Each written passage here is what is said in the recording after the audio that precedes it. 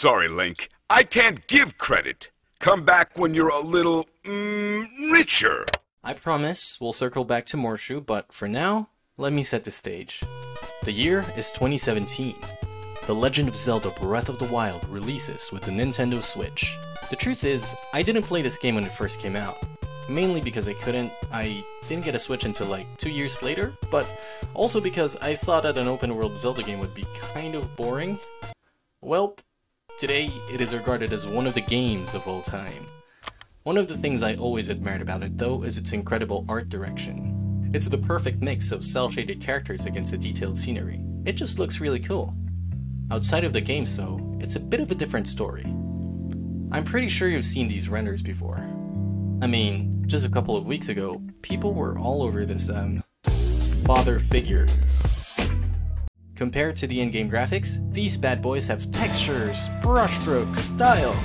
These are the promotional artworks for Breath of the Wild, and also Tears of the Kingdom. They have their own sets of these as well.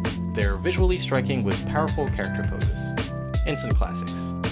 Something Nintendo never fumbles is their official renders. Honestly, they're a little intimidating to study, but you know, we try our best. This is the art style that we'll be trying to replicate today. Welcome to Render Breakdown!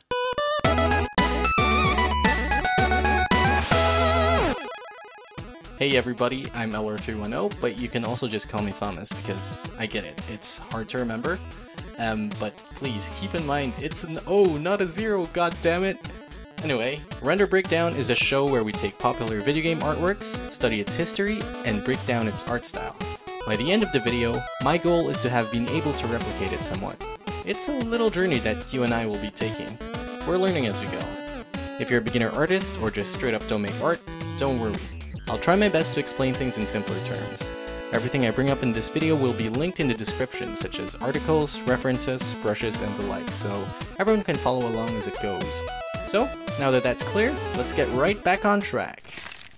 Behind every artwork is an artist, or in some cases, multiple artists. The first thing I did was conduct research.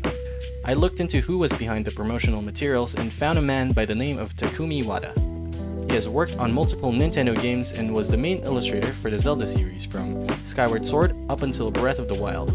Yes, he is also the man responsible for these gorgeous watercolor pieces. He then retired in 2019. Important side note, by the time of recording, Tears of the Kingdom isn't actually out yet, so I'm not sure if he's the artist for this one. We just don't have that information yet. Still, it's clear that the key art for the sequel follows his precedent, so I think it's still important to talk about his work. But as of now, you know, who knows really. Anyway, in the book, The Legend of Zelda Art and Artifacts, there's a Q&A portion featuring artists who worked on the series.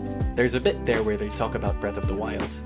Wada says, quote, "When I first saw the footage, I thought the background was an illustration, but when I looked carefully, it's moving."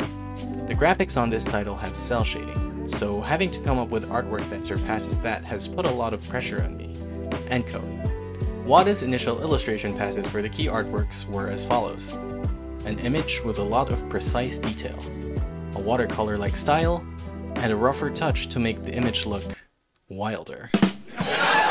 Apologies for not having these in HD, by the way, you just gotta squint real hard with me on this one. These are ripped straight from the art book. I don't think they're ever releasing this in full res. Sorry. In the end, Wada went with the one that was, quote, "a nice middle ground of being very neat but a little bit on the rougher side." And that's how we ended up with this masterpiece. Now, the next step is analyzing the artwork itself. I took to the internet and googled Breath of the Wild official art and tried to find the highest available resolution. But then I remembered, there's a website for that, PidgeyWiki. It's a community-driven website dedicated to hosting various video game media, such as artworks, promotional materials, logos, etc. I know this part kind of sounds like an ad read, but it's not. Wish it was though. You can find stuff like the Smash banner here in an insane resolution of like 24K pixels. It's a nice little website to keep in mind. Alright, let's take this artwork and zoom in on it. Nice. What I usually do is try to figure out what medium it is painted in. Judging by some of the brushstrokes here, I think it's safe to assume that this was painted in a digital art program. At the very least, partially, and made to have a sort of dry painterly gouache look. Big disclaimer, I wouldn't really call myself a professional artist. These are just my observations about the art that I'd like to share, and if I get something wrong, well, feel free to correct me in the comments. But more importantly, this video is just for kicks and giggles, you know, so just for fun. I like studying things and, you know, some people find it fun, I don't fucking know. While we're zoomed in, we can try and identify the different brushes that we need. I can see a couple different brushes used. 1. A general dry brush that gives us these very visible strokes. 2. A brush for making the finer details such as clothing prints. 3. A brush for individual brushstrokes. There are many places where you can download brushes for your art program. I personally use Clip Studio Paint, and it comes with its own asset store with thousands of brushes uploaded by its users. Some of them are free, some are not, you just gotta know where to look. But this is where I got this brush. Wobblie by 64 Suns. It's a great brush for making, well, wobbly line art. I'll be using this to emulate these kinds of individual strokes. For the rest of the brushes, I turn back to Google. Breath of the Wild style brushes. Luckily, my search didn't last long.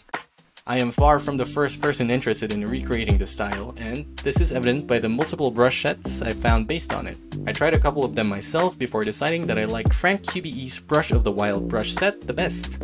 They were made for Photoshop, but because they're in the .avr file format, you can use it in most other art programs as well. Neat. Okay, we've got the brushes on hand, let's try and dissect the composition itself. Generally, the way the artworks are painted are fairly simple once you wrap your head around it. If we zoom in, you'll see that the finer details of the pieces are more implied rather than fully painted on, which is great. That means we don't have to do much. It's honestly a bit of a relief since I'm a lazy boy. Another thing to note is that gradients aren't really a thing in these pieces. That means that none of the surfaces are smooth. The colors aren't blended together. For the most part, these look like flat colors stacked on top of each other. If you look closely, there also seems to be a canvas texture overlaid on top of all this. In terms of lighting, the promotional artworks all have these backlighting in common. This means that the light source is coming from behind them. You'll also notice that most of the shapes facing towards us are covered in shadow. It really gives the artworks these dramatic flares, and you get these highlights on the edges that look super cool and emphasizes the shape more. Alright, I think it's about time we get cracking and start painting. I'd been debating on who I wanted to draw for this. I didn't want to draw Link or Zelda or any of the champions because it'd be redundant. They already had their own cool official artwork, so I decided to pick another iconic Zelda character that most people would be familiar with but would never have his own official artwork. In case you live under a rock, which, fair, the economy is really hard, I don't judge you for it. Morshu is the dude from this thing. Lamp oil, rope, bombs? You want it? It's yours, my friend, as long as you have enough rubies. Now, it's hard to improve on a classic, but I decided that he needed to be redesigned in order to fit the aesthetic of Breath of the Wild. Brushing up on the official Breath of the Wild art book, I discovered that Hylian fashion was inspired by colorful Nordic clothing. This was taken into consideration for Morshu's new design.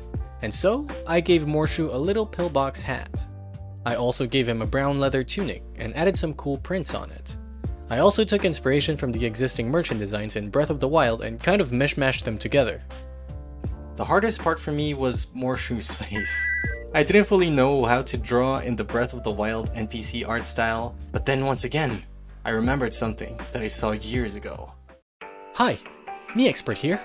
Turns out, the NPCs in The Legend of Zelda Breath of the Wild use an advanced version of the Mii format. This means that with modding, you can inject Miis into the game. Smiley face. Yep. Big shout out to Alice, who goes by @HeyI'mHeroic on Twitter, for this still mind-blowing discovery. I just think it's cool that Nintendo still uses Miis in some format, even though it's not in the way we recognize them. It's just such a cool thing. And so, I had an idea. What if I just make a Morshu Mii? And so I did. After like 10 minutes, I managed to make a Mii that resembled Morshu enough that I was satisfied with. And now I could use it as a reference. And just like that, we have our Morshu concept art. I also drew this in the style of the art book's concept art, just to give it that extra kick. Anyway, I'm really happy with how this turned out, and I actually posted this early on Twitter to a whopping 40 likes. Worth it! And so, the only thing I had left to do was to draw the artwork itself. Oh boy, I've actually been subconsciously putting this off for the longest time. In fact, at this point of writing the script, I haven't even started. Tears of the Kingdom comes out in 2 days. Shit. Alright, here goes! And I've made myself a hot dog. With these kinds of projects, sometimes I feel like my biggest enemy is myself. Half the battle with making art for me is, well, making the art. I wish there was an easier way, but getting myself ready to this point is mostly why I missed my deadline of posting this video on Tears of the Kingdom's release date. Ah well, at least you're here now. Something that works for me sometimes though is streaming making art live. This way, I had a reason to keep going because people are, well, presumably watching. So, kind of impromptu, I booted up OBS and went live on Twitch. Now we can focus on the painting itself. I started with sketching out the character's pose. I had decided on this earlier on. Once this was done, the next step was filling out the basic color blockings. Basically the base colors of the character. This just makes it easier for me to visualize, but other artists have their own process. Once that was done, I started doing the basic shading using the dry brush. I started placing the shadows, starting with the face. I quickly moved on to the rest of the body. Doesn't have to look neat at this point, but keeping in mind that the light source is coming from behind the character. I really only used 2 brushes with this entire piece, alternating between the dry brush and the detail brush for refining some places. Also, I am using references when I paint this. I have a bunch of the official artworks pulled up on my second screen as I work on this, so I can reference the size of the brushes and the form of the strokes. This is really helpful, especially when you're unsure of how to paint details such as clothing folds, or if you need help with muscle groups. Also, full disclosure, I am color picking some of the stuff directly from the official artwork, so don't feel too bad if you do that yourself. Morshu's skin is directly lifted from the Rooks. The Rooks protection is now ready to roll. Lastly, the details of the clothes. If you look at how they painted the print on Link's tunic, you'll see that on the official key art, they're really messy and simple. So I took the same approach when painting on Morshu's prints. Messy and simple. Just a couple touches here and there, adding the Tears of the Kingdom background, and this is what I ended up with.